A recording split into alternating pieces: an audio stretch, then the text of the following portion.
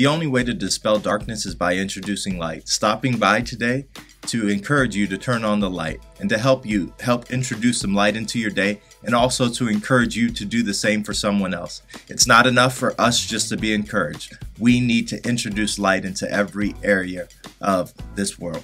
So let's look at Psalm 119, chapter 165. It says, "Great peace have they which love thy law, and nothing shall offend them." I love this chapter of Psalm chapter 119. There have been times that I, in my personal prayer time, have prayed these passages. So much power-packed stuff there. Psalms are tremendous for being able to pray and express what you're feeling. So Psalm chapter 119. This verse is a really good one because it speaks to something really powerful. It gives us some truths. Here's the first truth. It is this. It is that you cannot have peace and be offended. They are contradictory terms. They do not work together.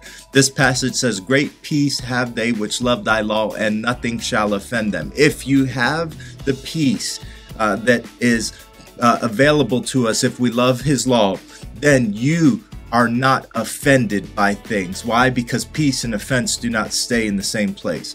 We live in a day and an age where there is so much offense. People are offended with people. People are offended with government. People are offended with jobs. So many reasons to be offended. But the reality is that we don't have to live in a state of offense. As a matter of fact, that was not what was created for us. This is something lesser than where we are really called to live. So what does it say is the pathway to peace? It's this. It's the love of the law of God. It is his command. Scripture tells us this. It says, what's the greatest commandment? Love the Lord thy God. And the second is like the first. Love thy neighbor as thyself. When love is leading and love is guiding, a love for his law, a love that calls us not simply to just know his law, but to live his law, we find that we are able to have peace in a world where everybody else may be dealing with offense.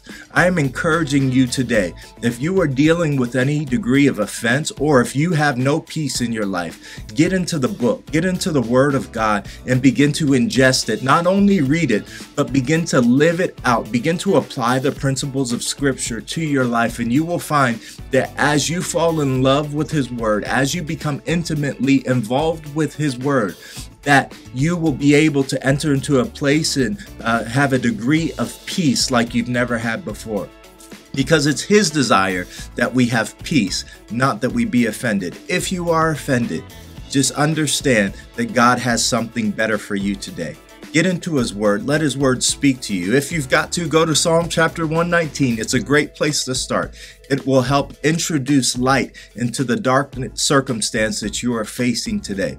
So I want to encourage you, turn the light on for yourself, and then turn the light on for somebody else. Share these posts. Don't only share them, make your own posts. It is Tuesday. Share your testimony. Let somebody know how good God is. The only way that we will combat the darkness that the enemy is introducing into the world is by sharing the light of the world. That is Jesus Christ with this world. I love you.